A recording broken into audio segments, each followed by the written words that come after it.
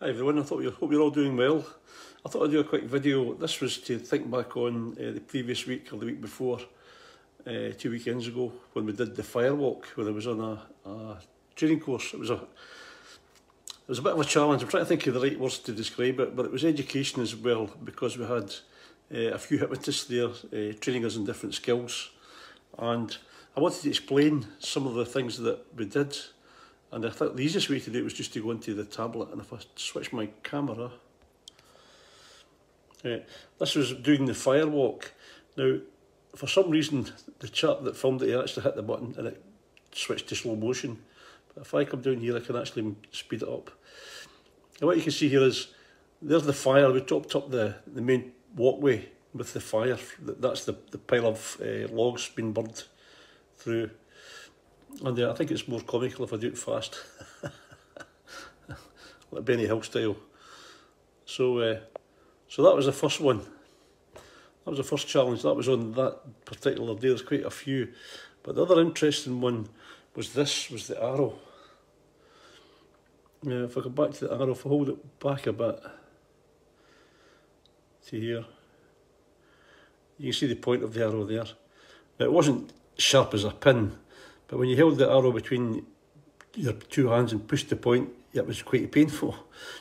But the thing about this was, we had now to try and break that with our throats. So if I get that, now the idea is you hold up the arrow. Now what I missed there was we had to write a load of intentions along the side of the arrow. And this is my metaphor, was to break through that intention.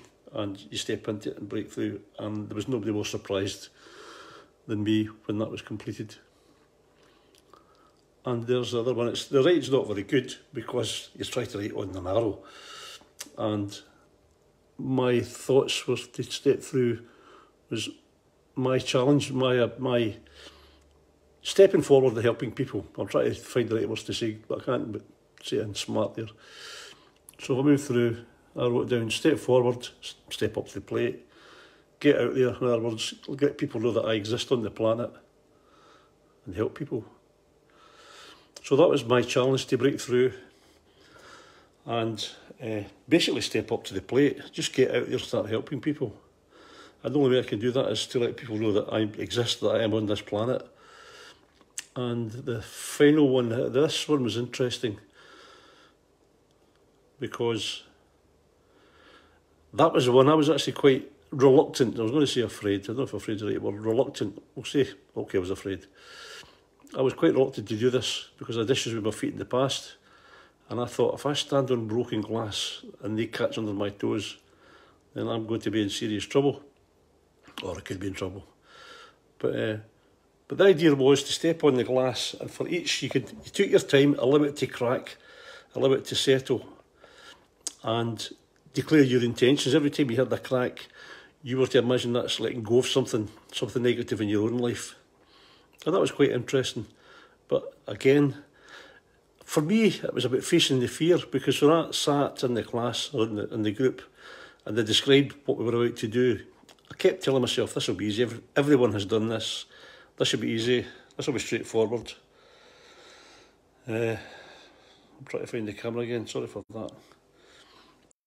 I just thought that I'll be able to do this. I've done survival training for the oil rigs, and we kind of found ways of, like escaping in a helicopter turned upside down in a swimming pool.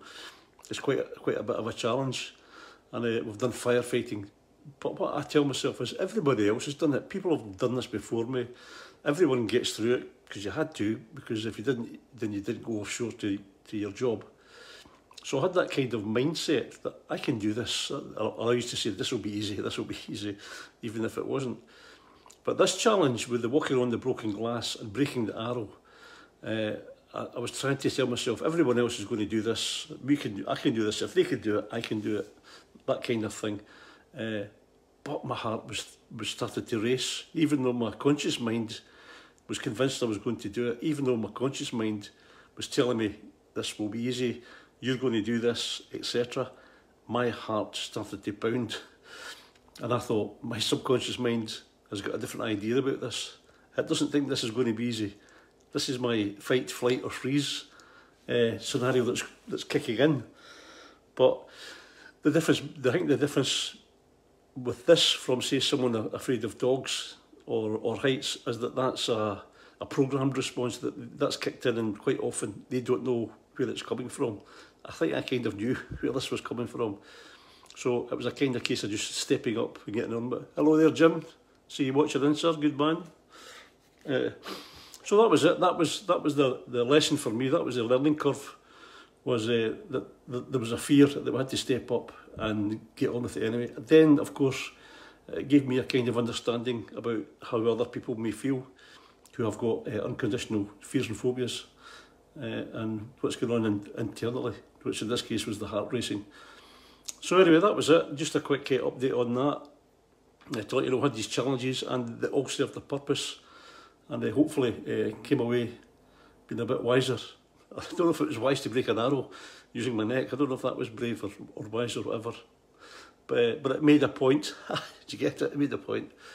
No, it made me realise a few things about fears and phobias, and about stepping up, and about possibly what other people have to face in their lives.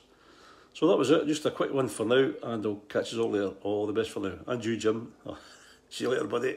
Bye-bye for now.